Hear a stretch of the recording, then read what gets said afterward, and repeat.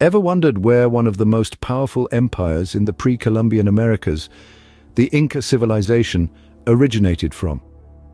Let's delve into the enigmatic beginnings of this fascinating civilization. The Inca civilization is believed to have taken root in the early 13th century, nestled in the Andean highlands of South America. Yet much of its origin is shrouded in myths and legends rather than concrete historical fact.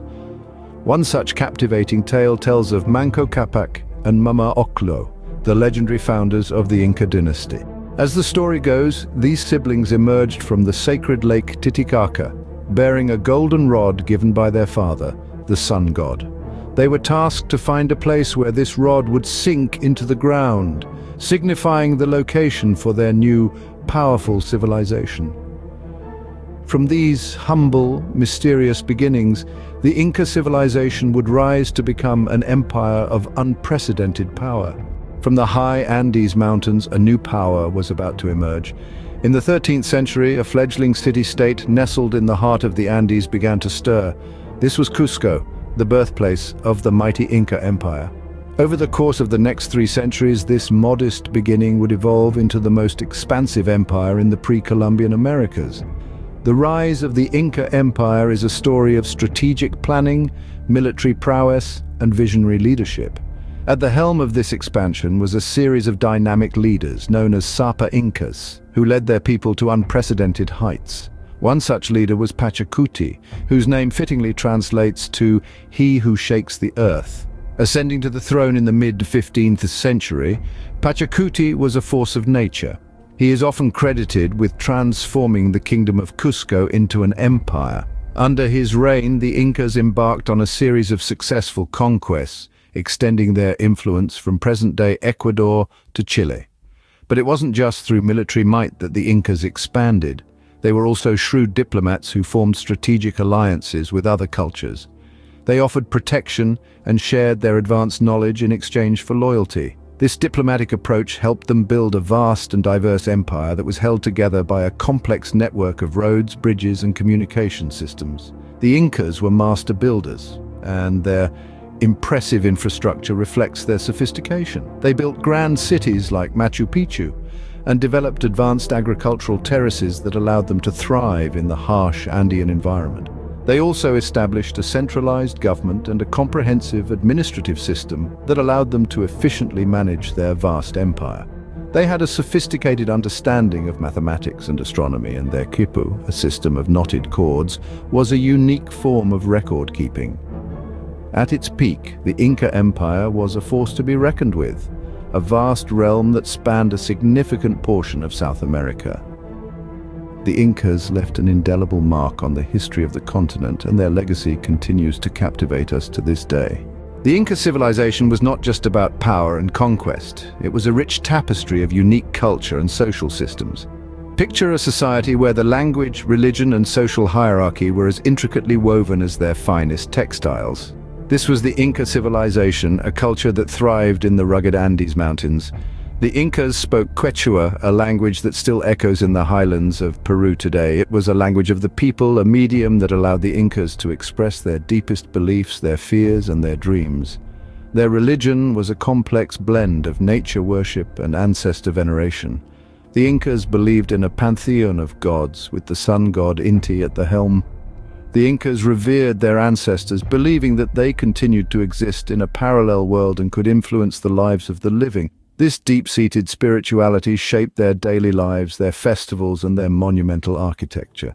Speaking of architecture, the Incas were master builders, crafting cities out of stone, without the use of mortar. Machu Picchu, a city nestled high in the Andes, stands as a testament to their architectural prowess. This city, built in harmony with the surrounding landscape, was an urban masterpiece, complete with terraced fields, temples, and residential quarters. The Incas also constructed an extensive road system spanning thousands of miles, which facilitated trade, communication, and military movements. The Inca society was a complex hierarchy, with the Sapa Inca, or the emperor, at the top. Below him were the nobles, the bureaucrats, and the commoners, each with their defined roles and responsibilities. The Incas believed in a collective society where everyone contributed to the welfare of the community. This belief was encapsulated in the principle of INCA, meaning reciprocity or mutual aid. Indeed, the Inca civilization was a marvel of social organization and cultural richness, a civilization whose echoes can still be heard in the winds of the Andes, in the whispers of Quechua, and in the enduring legacy of their remarkable achievements. But even the mightiest empires must fall, and the Inca were no exception. As we delve into the fall of the Inca Empire, we find a blend of internal discord, foreign conquest, and the devastating impact of diseases brought by Europeans. The Inca Empire was already on the brink of collapse due to a civil war between two royal brothers, Huascar and Atahualpa. This internal strife severely weakened the empire, making it vulnerable to external threats. And an external threat was looming on the horizon: the arrival of Spanish conquistadors led by Francisco Pizarro. Pizarro, driven by lust for gold and silver, set his sights on the Inca Empire. With a small force of less than 200 men, he embarked on a daring expedition into the heart of the Inca territory. The Spanish, armed with superior weaponry and horses, creatures the Inca had never seen before, had a significant advantage. The pivotal moment in the fall of the Inca Empire was the capture of Atahualpa, the last Inca emperor. Despite being vastly outnumbered, Pizarro and his men, in a calculated move, ambushed and captured Atahualpa during a feast. The emperor offered a room full of gold and silver for his release, but the Spanish, unsatisfied with the ransom, eventually executed him, effectively ending the Inca rule. Yet the fall of the Inca Empire wasn't solely due to military conquest. The Europeans brought with them diseases such as smallpox, measles, and influenza, to which the Inca had no immunity. These diseases decimated the Inca population, further crumbling the empire from within. The fall of the Inca Empire was a complex interplay of internal conflict, foreign invasion, and biological disaster. Despite their advanced civilization, they were unable to withstand the onslaught of these combined forces. The fall of the Inca Empire marked the end of a remarkable chapter in human history. Though the Inca Empire fell, its legacy lives on.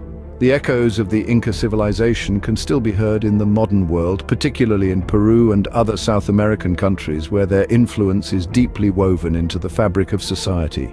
In the realm of language, Quechua, the tongue of the Incas, continues to be spoken by millions today. This language, once used to issue royal edicts and to weave intricate tales of Inca mythology, now fills the air in marketplaces, homes and fields, a testament to the enduring influence of the Inca civilization. Turning to architecture, the Inca were master builders, creating structures that have withstood the test of time and the elements. Their cities, such as the famed Machu Picchu, stand as silent witnesses to their architectural prowess. These sites, preserved and revered, draw visitors from around the globe, eager to catch a glimpse of the grandeur that was the Inca Empire.